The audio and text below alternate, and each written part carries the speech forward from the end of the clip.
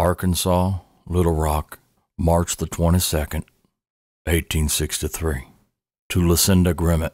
Dear wife, I take this opportunity to inform you that I am well at the present, hoping when these few lines come to hand, they find you and the children are enjoying the same like blessing.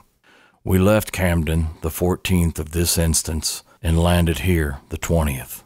I had the worst cold when I left Camden that I had in many a day, though I stood the trip very well after the first day. My love continues with you as it always has heretofore. You and the children is on my mind every night when I lie down. It is the same in the morning when I rise and continues all day. Peace and happiness has been our lot ever since we was joined together, and when I think about how we had to part, it almost breaks my heart.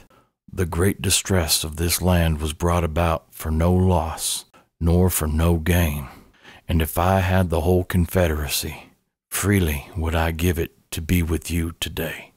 If I had known that we was going to leave Camden the day we did, I would have come home the night before, but I did not know it until we were ordered to start. Tell George to plow the corn good, and be a good boy, and mind what you say to him. I found Charlie here when I landed. He is well and hearty. I went to Radford Company with him, Grinstead Regiment.